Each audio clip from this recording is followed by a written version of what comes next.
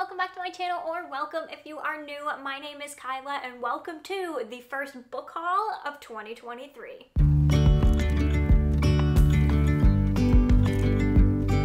I have quite the array of books in front of me that I am so excited to share with you. It's been a minute since I've done a haul. When was my last book haul? Let's check, shall we?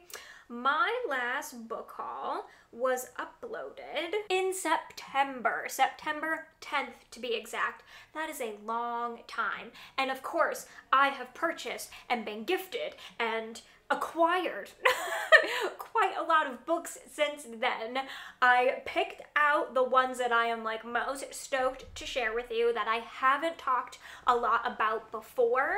So grab yourself a drink, a snack, whatever you need, and let's just go ahead and get started. So I'm first gonna start with the books that I have purchased online, just kind of randomly throughout the past couple of months. The first one is Down Among the Sticks and Bones by Sean McGuire. This is the second in the Wayward Children series. I read Every Heart a Doorway a few months ago, and I was like instantly hooked and needed and wanted to continue the series, and like I very well could have just purchased the entire series in one, but I'm trying to restrain myself at least a little bit, so I just went with the second one, read the second one, loved it, gave it 5 stars. Of course, I mean, this one is so good. It's so good. So I definitely will be continuing on with the series and acquiring them, I'm sure, over the next few months or so, but I was so excited to get this. And then I was going through my yearly favorites and realized that I didn't have a copy of my favorite book of 2022, which just felt like such a sin. So I purchased a copy, and that is These Silent Woods by Stacey Cunningham. I actually read this last January or February, I believe it was February, and absolutely fell in love with it. It's the book that's like stuck the most with me throughout the entire last year. I keep thinking about this book, and I definitely want to do a reread. At the time, I had gotten it from the library, and I was like, you know what? I loved it that much. I need to have a copy of it, and yeah, like I said, I want to do a reread of it and like annotate this. It's fairly short, but I just am so excited. Can I figure out another phrase throughout this video? Let's see. But regardless, I'm just so happy to have this in my collection now. And then lastly, I actually have 2 copies of this book, but I'm just gonna show this one because I feel like y'all know what the original cover of this looks like, but I saw this and I could not let it go. Like, it just was in my mind and I was like, I need a copy of that. I need a copy of it, and that is the UK version of Legends and Lattes. I know that not everyone likes this cover. I'm obsessed with it. I think it's so cute, it's so stunning. I just love it. I love how it looks like wood, and I just love the writing. You have the coffee cup and the sword. Oh my goodness. I'm in love.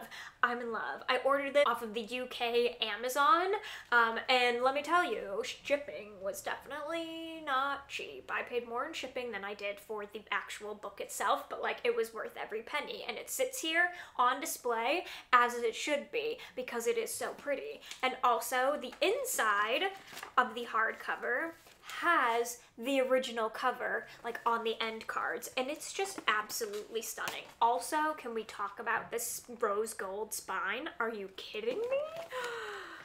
As soon as I saw this was coming out, I just knew I had to have it. And you know what? I am so happy that I listened to myself and that I just, you know what, took the plunge, and now it's in my collection forever, and I'm over the moon. Next, we have some book of the month picks that I wanted to share with you. I'm not going to share all of them from the past few months because I've talked about the ones that I've read already, but these ones I haven't really talked about a whole lot, so I wanted to share them with you. This was 100% influenced by Olivia Reads a Latte. She was raving about these books a few months ago, knowing that the second one was coming out, and I was like, girl, you're hyping these up so much that like now I just need them in my life, and I'm so happy that I have them now, and I'm actually going to be reading them in February, so I cannot wait. And that is Legendborn and Bloodmarked. Can we have a moment of silence for these covers, because they're absolutely stunning. Thank you very much for that. Oh my goodness, I am stoked for these. Stoked. So all I really know about them is that we are following our main character, and this is kind of like a King Arthur retelling of sorts. I say retelling loosely. Inspired by... I don't really know the description, but that's kind of what I've heard. After her mother passes away, she goes to a school and witnesses magic, and she's like, hey, wait, was that magic? And then, you know, I'm not gonna go over the entire synopsis. Really, that's all that I want to know from this, but I'm just so stoked. I've been getting into fantasy more and more now that I've like braved the ACOTAR series and like how long those books are. I feel like I can take on longer fantasy, no problem. And I'm so excited. There's that phrase again. I'm pumped to have these in my collection and read them in February. And then my other pick that I wanted to share with you is Hellbent by Leigh Bardugo. This is the sequel to Ninth House, which I have not read yet either, so I plan on reading them back to back, kind of like Legendborn and Bloodmarked. I don't know if that's gonna happen in February, March, whatever, but I'm just so excited to have this now. I freaking love/hate this cover so much. This decrepit bunny is like so creepy, but so cool at the same time. And I just love the vibes of these like next to each other, with Ninth House with the snake, and now we have this with the decrepit bunny. And I'm just here for some dark academia fantasy. That is like the sweet spot for me. That is the combo. That is the dream.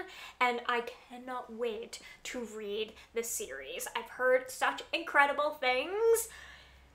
And it's time. It's definitely time. And then we have some books that I actually found at the thrift store one day, which I just felt was like fate, and I have been wanting to read more from this author because she has written one of my favorite books of all time, The Invisible Life of Addie LaRue, and that is V.E. Schwab. I've been wanting to read more of her catalog, and I was at the thrift store one day and found these, and I was like, well, isn't that just fate? So I found a copy of A Darker Shade of Magic. I wish they had the other one as well. I believe there's 3 in this series. I wish their other ones were there too, but they weren't. But this is literally brand new. Like, I'm not sure this has even ever been read because the spine is not broken. Everything is pristine. So it was just like I said, fate.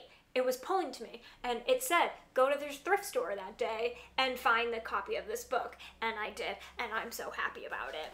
And then the other one that I found was City of Ghosts. This is a middle grade, I believe. I believe she has, this is a whole series, and I looked up reviews on Goodreads, and it has really good reviews. I'm not one to read a ton of middle grade, but I'm not against it. Something about middle grade just screams cozy, and like, I love some cozy books. I love cozy mysteries. I love cozy fantasy. And if I know anything about V.E. Schwab, I'm sure she has done middle grade justice. So I'm excited to read this and also check out more of the series if I love it. This was literally only $1, so I just couldn't pass it up. And I'm just so excited to read more from her. I know her writing is incredible. I also have been really wanting to check out the Vicious series as well, but these two I found and they came home with me. Now let's talk about the books that I got from the Barnes & Noble post-Christmas hardcover sale, which they did not tell anyone about. Seriously, that was really rude of them. I'm not going to lie. I saw it luckily on Instagram the day after. It was literally the last day of the sale. So I beelined it to Barnes & Noble. I wish I had known about it the day before because I would have done that and been able to get way more books. But by the time I went, they were sold out of a lot of them. But I'm still very happy about the ones that I collected. And the first one was also one of my favorite books of last year that I had listened to on audio and was like, I need a physical copy of that because it is that good, and that is The Weight of Blood by Tiffany D. Jackson. I've raved about this book, but I still wanted to show it because it deserves to be in the spotlight. It is so good, and this cover is absolutely stunning. If you don't know, this is a like modern day, and I say that in quotes because it takes place in 2014, but a modern day Carrie retelling, but so much deeper. This book covers racism, it covers culture, it covers bullying, it covers mental health. There's so much more to this than it just being inspired by Carrie. I highly recommend this book, but I just needed a copy of it and I couldn't find it anywhere, and bless the Barnes & Noble employee that I went and asked, and she had just gotten a shipment in and went and opened the box for me and got me one. So she's literally a freshie. But I'm excited. I'm going to read this and annotate it because I just feel like there's so many quotes in here that are absolutely incredible and just things that I want to like singe into my brain forever. And so yeah, got a copy of that. And then I had to pick up pretty much everyone's favorite book from last year, and I had like severe FOMO that I hadn't read it yet. It was like unavailable at my library for months and months and months, so I went to Barnes & Noble and I was like, this was the book that I specifically wanted to get while I was there, and that is We Spread by Ian Reid. First of all, this cover is absolutely gorgeous. I love this cream, clearly, with like the teal and this, oh my god, it's absolutely gorgeous. I haven't read it yet. It's still sitting pretty on my shelf. I feel like I need to mentally prepare for this book because everyone says that it is a heartbreaker and one that just like really makes you think. And I love books like that. Ian Reid's books always do that and I love it, but I feel like I also have to be in the mental headspace to like appreciate it and absorb it. So this will be happening within the next couple of months, I have no doubt, but on a day that I'm feeling prepared for it. And then on a whim, I was walking by and I have heard about this book and I was like, you know what? I would like to get into my Gothic era. I feel like that is one genre that I've kind of pushed away because when I think of Gothic and like the whole vibe of Gothic and the whole Gothic genre, really the first thing that comes to mind is vampires, and that's really not like my most favorite thing. At least I say that, but can I really say that? Like, I've never seen any of the Twilight movies, but like I already know I wouldn't enjoy them. I just know it from all the clips that I've seen or whatever. I just know that series is not for me, and I'm so sorry if I just broke your heart, but like whatever. I also tried to watch The Vampire Diaries and like couldn't get into it, so I just feel like my brain is telling me that I'm not into Gothic things, but there's so much more to Gothic things than vampires. Anyways, that was a long-winded way of saying as I passed by this and I was like, you know what, Kyla? Your brain just needs to like shut off and you just need to be open to the Gothic era and like let it happen. So that is happening very soon, and the book that kind of inspired this kind of kickoff is Belladonna by Adeline Grace. This is a YA Gothic fantasy, I believe, and I just love this cover. I walked past it and like did a double take back and was like, oh no, she's coming home with me. Also, underneath the actual hardcover, you're ready, so gorgeous. It's so gorgeous. It's so absolutely stunning and I'm so excited for it. So I actually do not know a whole lot about this book. I believe this covers more of like Death being a character, which like I loved Death in The Invisible Life of Addie LaRue, so like I'm here for that. I love those vibes and I just cannot wait. I also know that there's a sequel coming out for this book this year. I don't know if it's just going to be a duology or if there's going to be more, but I can't wait that long. It doesn't come out until August, so we're going to read this very soon, and then hopefully if I love it, I will pick up the sequel as well. And then lastly, from the Barnes & Noble sale, this was totally an impulse buy, but I have heard good things, and I'm getting more into horror these days, so I decided to pick it up, and that is Such Sharp Teeth by Rachel Harrison. She is the same author as Cackle, which I have not read yet, surprisingly. I love the cover of Cackle with the green and the mug. It's stunning. It's stunning. I actually went to pick up a copy of Cackle as well, but it was ruined. The cover was all ripped and whatnot, and I was like, we're not doing that. Even though it's half off, no thank you. We like our books to be in pristine condition, especially if we're buying them new. So I passed on that, decided to pick up this one. All I really know about this one is obviously there's a werewolf. I think it's about a woman who's a werewolf, which like is cool. Oh, look at that. They put a bookmark in there. Didn't even know. I don't really need to like read the synopsis of this. That's really all I know. And like I was just really drawn into this cover. I love the pink. I love the red. I think it's stunning. And I'm excited to check her out. I've, like I said, heard nothing but good things about her writing, about her books, so we will see. And then the last bunch of books I was actually gifted from my friend Lauren. I actually just included this on my horror reading vlog that I just posted recently. If you haven't seen it, I will link it in the cards and down below. I unboxed these in that video, but I wanted to share them again because this was just so kind.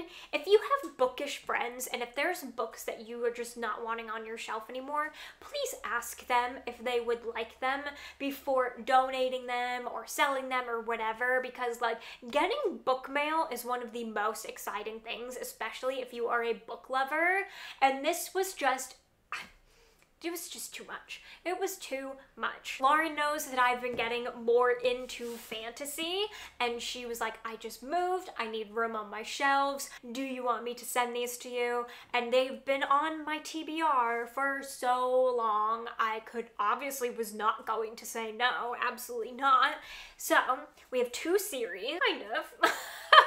Two series and a bonus. The first is the Six of Crows series. So we have Six of Crows and Crooked Kingdom.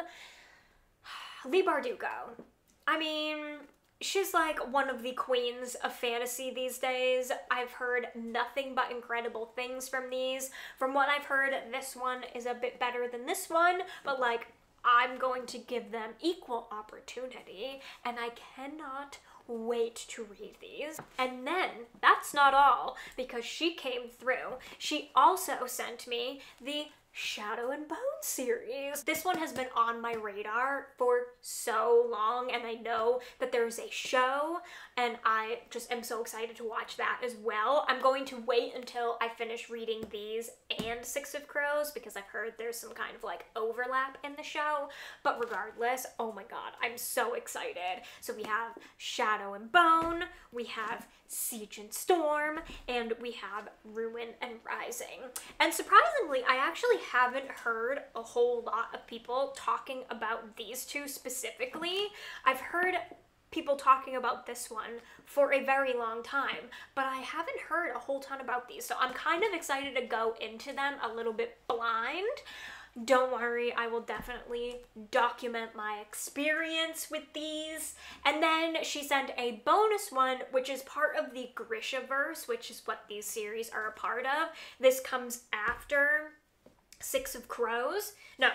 Yes, this comes after Six of Crows, and it's King of Scars. I hadn't even heard this. I just knew that these were two separate series. I didn't realize there was more in the Grishaverse, so I was really excited about this. I love this cover. It's so cool. It like screams fantasy, and I again don't know anything, but I'm not reading the synopsis on this until I finish the other two, because I don't want to be spoiled or know anything going into it. But is she not the sweetest person on the entire planet? I was literally over the moon. But she didn't stop there. She also sent me another book. This is Gods of Jade and Shadow by Silvia Moreno Garcia, which I just read Mexican Gothic, so I was like, oh my god, that's so exciting. I loved Mexican Gothic. I want to check out more from this author.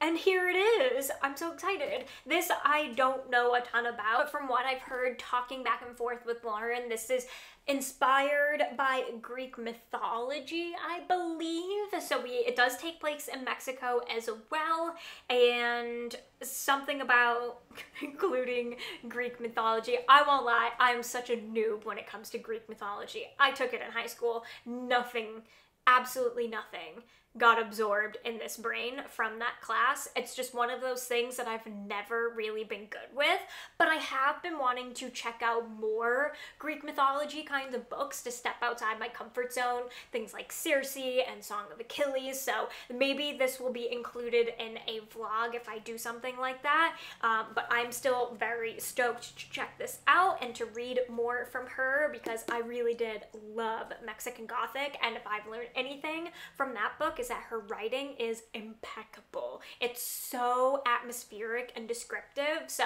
I just can't wait. And that is it for my massive book haul. Let's be real, I would love to say that like I'm set for a while. I don't need to shop for books very long time. We all know that's not gonna happen. So at some point, another point this year, you bet your bottom dollar you are going to get another book haul. But for now, I hope you enjoyed this one. If you think I should prioritize any of these books over the others, please leave a comment below. I would love to know what you would like me to read first. If you enjoyed this video, be sure to give it a thumbs up. Do not forget to subscribe if you are not already. Turn on the bell so you never miss a video, and I will see you in my next one.